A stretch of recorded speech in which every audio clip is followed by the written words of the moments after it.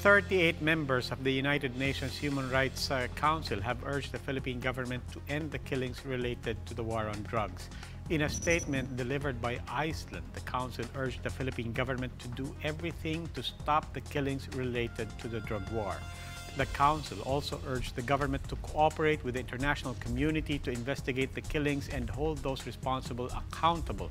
Though drug use is a serious problem, the Council said actions to tackle drug abuse should be in accordance with the law.